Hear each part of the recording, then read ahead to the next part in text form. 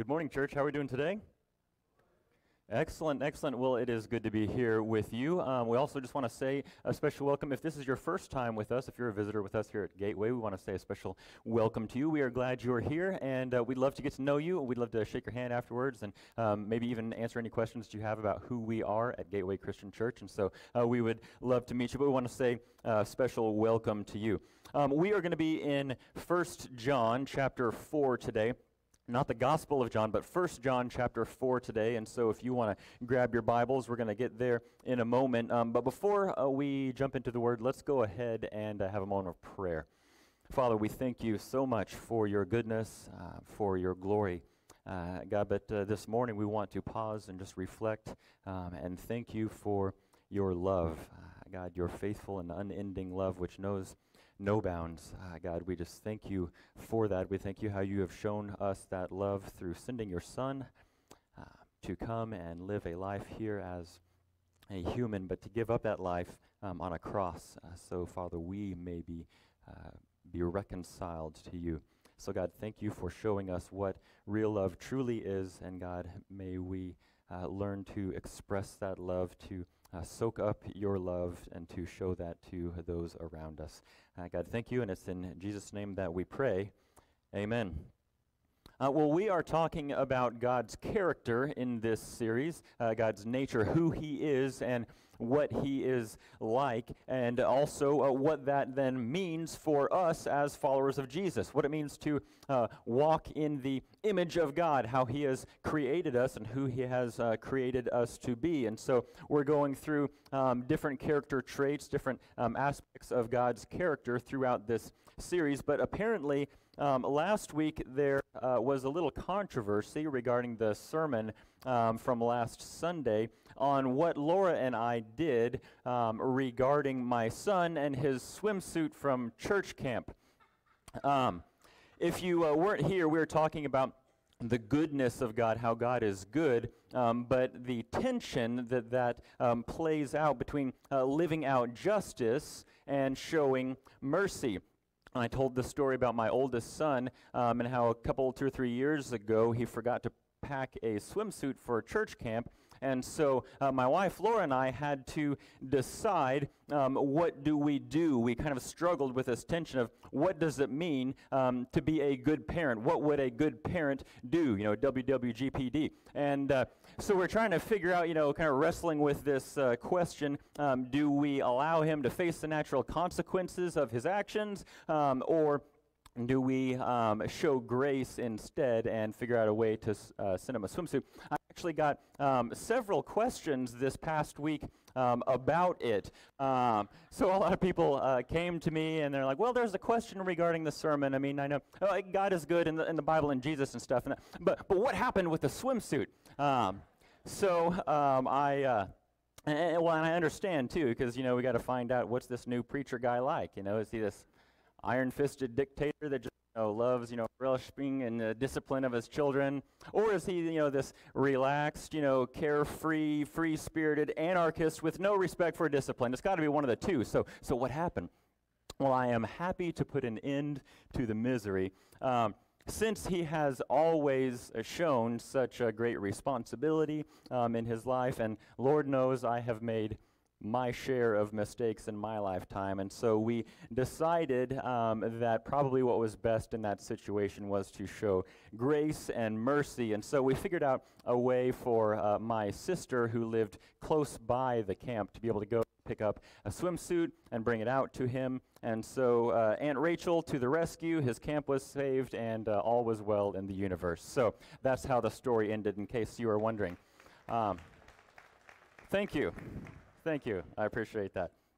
Anyway, but we recognize that sometimes, especially when you're in the position of a parent, that loving someone might express itself in different ways, right? Loving our children can express itself in different ways. At times, for me to be a good father to my children means that I show them grace and mercy and forgiveness. Yet at other times, we all recognize that the best thing that we can do for them is actually to enforce discipline or allow them to experience the pain of the natural consequences of their choices, right? We see in Scripture both the goodness and the grace and the mercy of God, and yet at the same time, Scripture repeatedly teaches us that God actually disciplines those whom He loves. This isn't because there's any delight in watching other people suffer or watching them experience pain, but we know that discipline is actually for our ultimate good. And so whatever we do, whether as parents or friends or whatever, we hope that what we do, our actions, are done in love. Now, we don't always do that, do we? We don't always perfectly respond in love. Sometimes at home I snap out of frustration to my wife or to my kids when what is actually needed is patience and compassion, because I am broken too. I am not perfect, and so I don't perfectly love the way that God does. But today, as we're walking through the character of God, one of the most fundamental character traits of God is that God is love. We find this idea repeatedly through Scripture. I love in 1 Chronicles 16:34, it says this: "Give thanks to the Lord, for He is good. His faithful love endures forever." See, this is one of the central characteristics of God. Even if you didn't grow up in church, you've probably heard that phrase before, that God is love. And so it works out well that today we're going to be talking about the love of God as we're approaching Valentine's Day this upcoming Friday. And so for those of you guys who completely forgot that that was this week, you are welcome. But we're going to be in 1 John chapter 4 today, out of which comes that well-known phrase, God is love. Now in 1 John, John wrote this letter to people who were very, very close to him and who were struggling with a handful of different things. And so he's correcting some theology, and he's doing a little bit of rebuking, doing some encouraging. But mostly, John wrote this letter to people who were very close to them to remind them to be obedient to God, and that we do this by walking in God's love for one another. So we're going to look at 1 John chapter 4 today. We've got a decent chunk here. We're going to pick up in verse 7. And so this is a pretty decent chunk, but just hang with me here, and here's what the Word of God says. 1 John 4:7 starts out, "Dear friends, let us love one another, for love comes from God. Anyone who loves has been born of God and knows God. Whoever does not love does not know God, because God is love. And this is how God showed his love among us. He sent his one and only Son into the world that we might live through him." Now this is love, not that we loved God, but that he loved us and sent his Son as an atoning sacrifice for our sins. So dear friends, since God so loved us, we also ought to love one another. Now no one has ever seen God, but if we love one another, God lives in us, and his love is made complete in us. Now this is how we know that we live in him and he in us. He has given us of his Spirit, and we have seen and testify that the Father has sent his Son to be the Savior of the world. And if anyone acknowledges that Jesus is the Son of God, God lives in them and they in God. And so we know and rely on the love God has for us. And then this famous phrase, God is love. Whoever lives in love lives in God, and God in them. And this is how love is made complete among us, so that we will have confidence on the day of judgment. In this world, we are like Jesus. There is no fear in love, but perfect love drives out fear, because fear has to do with punishment. The one who fears is not made perfect in love, but we love because he first loved us. And whoever claims to love God, yet hates a brother or sister, is a liar. For whoever does not love their brother and sister whom they have seen cannot love God whom they have not seen. and he has given us this command: anyone who loves God must also love their brother and sister. And so we find this this huge encouragement and rebuke in some ways from John to his listeners, but encouraging them that if we are followers of Jesus, if we are made in the image of God, if we are claiming to have left behind our old life and living this new life as new creations in Christ, that we must love one another because God is love. But love is not God. Laura and I have been married for 15 years now, actually as of this past October. So this upcoming Friday will be our 16th Valentine's Day together as a married couple. And in those 15 years, I have gone through really a radical reshaping of my understanding of love. And I think anyone who's been married for some time could probably say the same thing. Right? And by the grace of God, I hope that in 15 years from now, I'll look back on today and know that God has taken my understanding of love to even greater depths. But here's the thing. Over the last 15 years, I've learned more and more about what love really is and about how wrong the idea I had of love really was. And so I've had to completely relearn what I understood love to be. I'll tell you what I mean by that. We have been trained in our culture through movies, through music, through books, through whatever. We've been trained in our culture that the idea of love is mostly this emotionally driven thing, right? That the height or the apex of love is how we feel inside. And so the stronger we feel, the greater our emotions, then the greater the love must be. And so before being married to Laura, what I wanted most, what I looked forward to most was to feel love. You know, this idea that we're swept away and you can't help it. So we've kind of developed this Disney movie fairy tale version of love in our lives, and that's what our culture is lapping up and sets up as the highest standard of love. You know, this kind of love where the stars align when we meet together and everything is just, absolutely just right. You know, the boy meets girl, they come together, and, she's always having a perfect hair day, and for some reason the guy always has amazing teeth, and they meet together, and everything is just wonderful. All of a sudden, the birds start fluttering around, and music just pops out from nowhere, and we start singing a song in perfect harmony with each other. And we get swept away in this love story, this romance, and then the next thing you know, an hour and 10 minutes later, and everybody lives happily ever after, right? We never have an argument. We always put our dirty clothes directly into the hamper, and it's always magic all the time. It's romantic, and it feels good, and that's what we want. In fact, we begin to see love as some outside force acting upon us, and we have no choice to obey. And so that's why we say things like, we fell into love. That's kind of a strange phrase if you think about it. We fell into love, as if love is some sort of accident that has a will of its own. Right? So we don't have any say in it. It just happens to us. We fall into it. We didn't choose love. Love chose us. Right?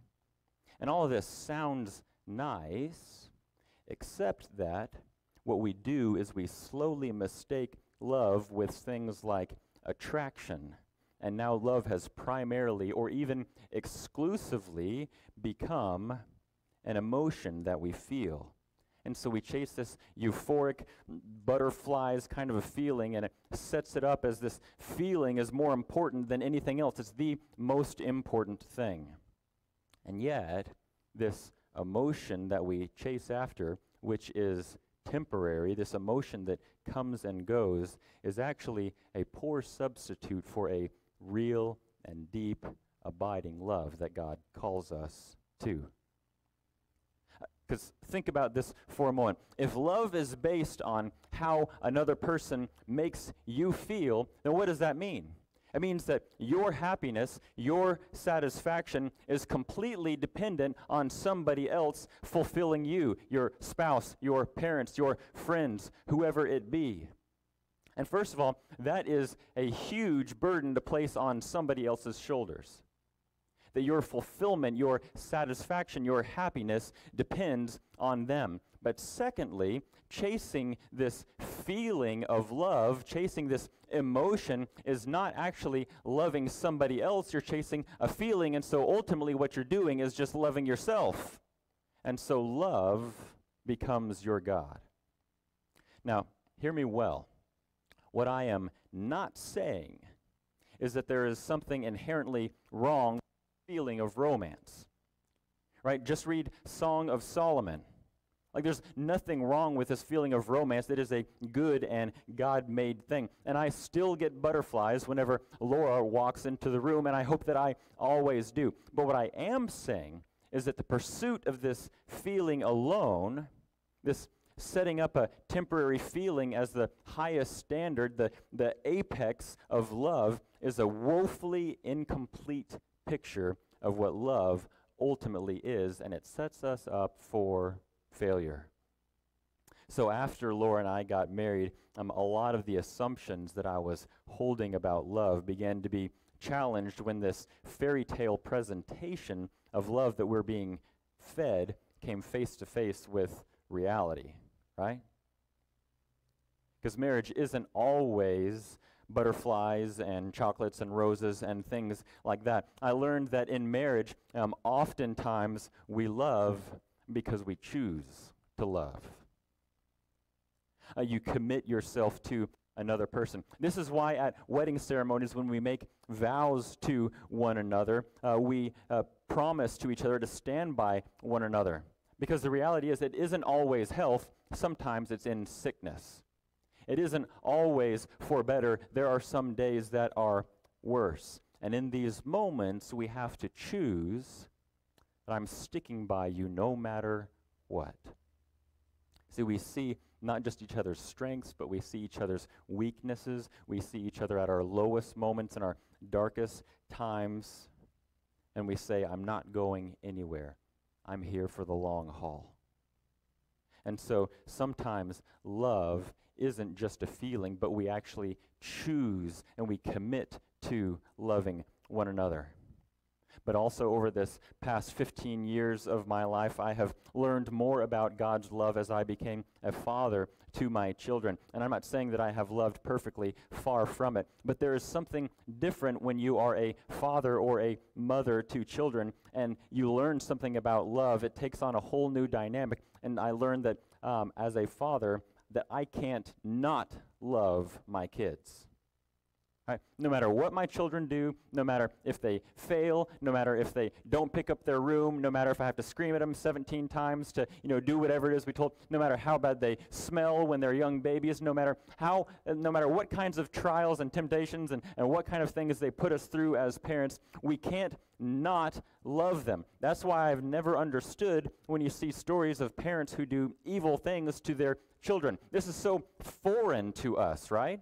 Like, we don't get it, and the only way to understand this is to recognize that we are in a world that is completely broken by sin. Because as parents, you can't stop loving your children. Not because your children are always so lovely, but because it's in your very nature. And when I learned that, it completely and radically changed my understanding of God's love for us. But see, here's the thing, because we have these conflicting pictures of love, we struggle even to understand it and to make sense of it. Because we're constantly being pulled in different directions and trying to chase these different things. I like how Matt Chandler, a preacher and an author, he points out, he says, we don't even have a good language for love, really. If you think about it, I can say in the same sentence, I love my wife, and I can also say, I love Taco Tuesday. And those are two different things, I hope, for you, right? And you might say, well, yeah, I get that, but we know the difference between saying something like, I love tacos, and between loving a person. And I'll give you that to an extent. But here's the thing. We can say, I love tacos, but also disregard tacos whenever we've had too many of them, or we're full, or we're bored with tacos, or we aren't in the mood, or when we see a cheeseburger and we think that it looks like it's going to make me happier, and there's nothing wrong with that. The problem is, we've started treating relationships and marriages the same way. We say things like, well, you don't excite me anymore. I'm bored with you. You aren't as pretty or as strong or as skinny or as charming as you used to be, and I see something else that I think is going to make me happier, and so I'm moving on. And that's exactly what we've found in our culture. So don't tell me that we understand well what love is, at least not from our culture. And so why is it important that we talk about love? First, if we don't have a right understanding of what love is, then we'll have no basis whatsoever for understanding God's love for us and then how we live that out in our own lives. This distorts our understanding. In fact, it even distorts our own relationship with God, because if we begin to believe that love is based on a feeling or something outside of us, external conditions, then when we've screwed up for the millionth time in our life, we begin to believe that our status with God or our relationship with Him is in jeopardy, because we think that God loves us depending on how we relate to Him and not because it's part of God's nature. And so the way that we talk about love, the things that we are being trained to believe about love, are in sharp contrast to what real biblical love is. So here's what I want to do over the next couple of minutes. I want to pull out 3 things that I find from our text today about God's love. And then I want to look at what Jesus taught about each of these things and how they are radically different from the picture of love that is painted in our culture today. And so I want to talk about these 3 things. The first thing from our text today is this, is that God's love, biblical love, God's love is initiating. God's love is initiating. Look at verse 7 of 1 John chapter 4 real quick. It says, "Dear friends, let us love one another, for love comes from God. Everyone who loves has been born of God and knows God." So love ultimately comes from God. Love begins with God. It originates in Him. And not only that, but look at verse 19. It says, we love, why? Because He first loved us. So God's love is initiating. God's love takes the first step. Now that's not natural to ourselves. We want to wait till the other person comes back to us, till the other person comes and apologizes, till the other person makes things right, because we want them to fulfill us. But God's love takes the first step. In Luke 15, there were some religious leaders who were taking issue with Jesus because of how He was interacting with certain kinds of people, because of how He was loving others, the outcasts, the sinners, the people who aren't worthy. And so as they're taking issue with Jesus, Jesus, in only the way that Jesus can do, tells them a story, and you've probably heard it before. See, there was once this man who had 2 sons. There was the older son and the younger son, and one day the younger son comes up to his father and says, "Father, I'm done with all this. Why don't you just give me my share of the inheritance now, and I'll be out and I'll be on my way." Now that may sound great as a kid. You know, you get your inheritance early and you can use it however you want. But in this culture, that was a slap in the face. You might as well have said, "Dad, I wish you were dead. All that matters to me is your stuff, your money, my inheritance, and so give this to me now." And amazingly, the father actually does. And so this young man, he goes off and he ends up squandering his wealth and spending it on earthly pleasures of all kinds, until finally one day he comes to the end of his rope and he realizes all the things that he thought was going to make him happy haven't. And he finds himself longing for pig food. He finds himself at the end of his rope. He's finally hit rock bottom. And so he says, here's what I'll do.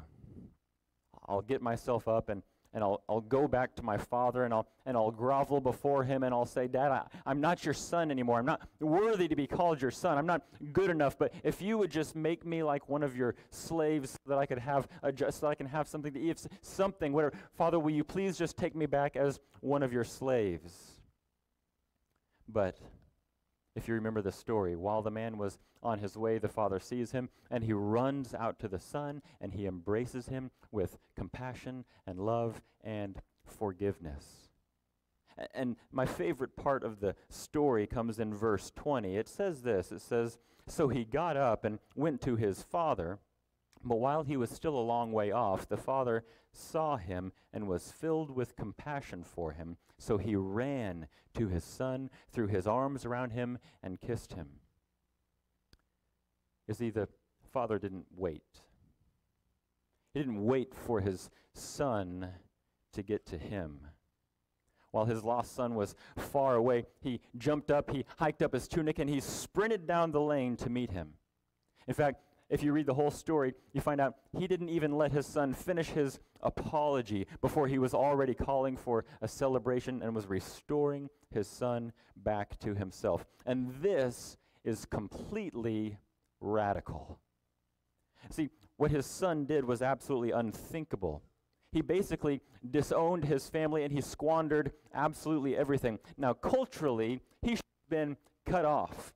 He should have been shunned by his family and by the whole community and maybe even stoned for his behavior. And that's exactly how everybody expected the story to end. But the father's love restored him and welcomed him home. In fact, he ran out to meet him. What I love about that is this. See, for a Jewish man to run would have been considered shameful. To run was beneath your dignity. It's not proper for you to do. You know, it's like when you're a kid, you don't run in church, and when you're grown up, you don't run at all. You just don't do it. That's below our dignity. So to lower himself like that, to reach out to another person who's insulted him so deeply, is crazy to imagine. But he reached out and he restored their relationship. And it's important here to remember, church, and listen to this well. This isn't just a wild story about some man who loved his son. Jesus is telling this story so that we can know that this is how God loves you. He didn't wait for you to get everything fixed, to put yourself back in order, or to come back with a proper apology. As soon as the son turned his heart back to the father, he sprinted out and he beat him on the way and then ushered him back home into the family. Paul says this about God's love in Romans 5, verses 6 through 8. He says, "You see, at just the right time, when we were still powerless, Christ died for the ungodly. Very rarely will anyone die for a righteous person, though for a good person someone might possibly dare to die. But God demonstrates his own love for us in this: while we were still sinners, Christ died for us." See, love makes the first move. To forgive, to sacrifice of yourself, to please the other person. And if we're going to love like God, as Scripture calls us to, we have to be willing to take the first step. So God's love is initiating, but not only that, we see that God's love is selfless. God's love is selfless. Look back again at verses 9 and 10 in 1 John 4 with me. It says this: "This is how God showed his love among us. He sent his one and only Son into the world that we might live through him. This is love, not that we loved God, but that he loved us and sent his Son as an atoning sacrifice for our sins." See, this act of love by God is completely selfless, and it's entirely for you and for your good. It is for our benefit. Right? God doesn't benefit himself in any way by giving his son for us. It's for your good. Now, we live in a culture of give and take. We live in a culture of I scratch your back, you scratch mine. A culture that asks, what do I get out of the deal? One that says, take care of yourself first. Now, we don't want to commit to anyone or anything unless we know that it's going to somehow benefit ourselves. This is conventional thinking, and yet Jesus teaches us something radically different. In the Sermon on the Mount, if you remember in Matthew chapter 5 and 6 and 7, Jesus is taking their conventional wisdom, their understanding of morality, and he's flipping it completely on its head. He's saying this is not just an external thing, it's about the condition of your heart. And everything that they've known, everything that they believed, everything that they thought is now being completely flipped upside down. And in the middle of this passage, in the middle of this sermon in Matthew 5, 43 through 48, Jesus says this to them. He says, you've heard that it was said, love your neighbor and hate your enemy. But I tell you, love your enemies and pray for those who persecute you, that you may be children of your Father in heaven. Because he causes his sun to rise on the evil and the good, and he sends rain on the righteous and the unrighteous. If you love those who love you, what reward will you get? Are not even the tax collectors doing that? And if you greet only your own people, what are you doing more than others? Do not even pagans do that? But be perfect, therefore, as your heavenly Father is perfect. See, perfect love isn't about what I get from you. It's not about how can you fulfill me. Perfect love loves even the ungodly. Perfect love loves those even who are enemies. Perfect love is made perfect when we love those who can give nothing back to us. Just as Christ, who laid down his life for a sinner like you and me, what could we possibly give God? Yet God gave his all to us because God's love is selfless. God loves us not because we are lovely, not because we are lovable, not because we are worthy, not because we are good, but God loves us because it's in God's nature to love. It's who God is. But lastly, this. God's love is unconditional. Look at verse 15 with me. It says, if anyone acknowledges that Jesus is the Son of God, God lives in them and they in God. If anyone acknowledges. See, there's no stipulation on who is good enough. There's no stipulation on who is worthy. There's no condition on who you've got to be or what you've got to do. But instead, anyone who comes to God finds an open door and open arms. Now, this doesn't mean, as many people in our culture would try to tell us today, that we can do absolutely anything we want and God doesn't care. It's all love and it doesn't matter what you choose to do. No, we talked last week how God's goodness demands and requires justice. But anyone who would turn their heart to God is welcomed by God with open arms. Anyone who turned their life to him. And so we see that God's love is unconditional. In Luke chapter 10, a man comes to Jesus and he asks him, what's required of him for eternal life? So Jesus actually turns the question back on him, and the man answers well by saying that we're to love God and we're to love our neighbor as ourselves. And Jesus commends him for his good answer. But the man, we find out, wanted to justify himself. There was something broken in his heart, and so he asked, well, who is my neighbor then? In essence, he's asking, how far does love go? What are the conditions by which I'm required to love others? And so Jesus tells him a story.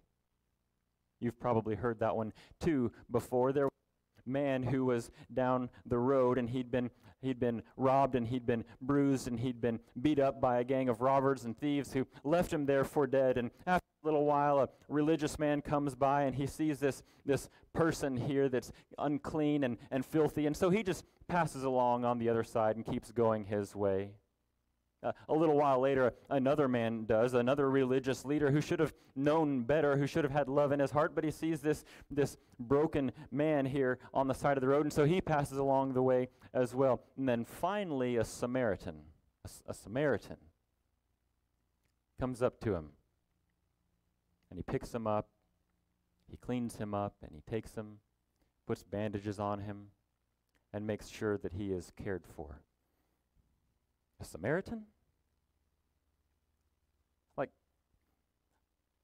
Like he can't be the hero of the story, right?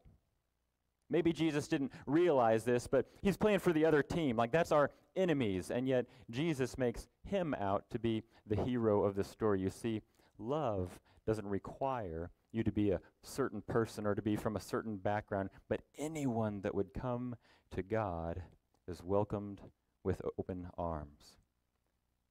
And so there's no conditions on who we're called to show love to. But my favorite part of that story is that Jesus actually takes this one step further. In verse 35 of Luke 10, it says this. It says, "The next day, he," that's the Samaritan, "he took out 2 denarii and he gave them to the innkeeper. 'Look after him,' he said, 'and when I return, I will reimburse you for any extra expense you may have.'" What he did was issued him a blank check. He said, no matter what it costs, no matter what I have to pay, I'll give whatever it takes, because there's no limits to God's love. And so in this act, he was completely selfless. He took the initiative, and he said, there is nothing that I won't do to show you love, no matter what. And this church is God's love for you and for me.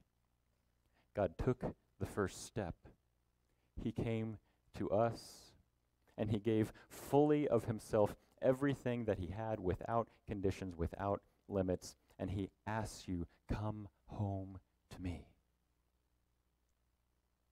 God's love is greater than anything else that we know, anything else that we can experience. And God calls you through that love to come back home.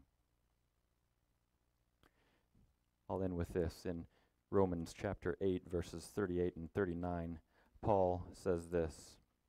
He says, "For I am convinced that neither life nor death, neither angels nor demons, neither the present nor the future, nor any powers, neither height nor depth, nor anything else in all creation will be able to separate us from the love of God that is in Christ Jesus our Lord." And for that, church, we can be grateful. Let's pray. God, thank you so much for your love for us. Thank you, God, that you didn't require of us to fix ourselves, or that you didn't demand that we make ourselves right, that we fix ourselves up, or any conditions, God, because we were completely and utterly helpless without you. But God, in your great love for us, you took the first step. You moved towards us, and you gave us your all so that we could have hope in you. Father, thank you for this love. And may we live out this love and show this same love to others, God, so that they can know what a great and glorious God that we have. We pray all this in the name of Jesus. Amen.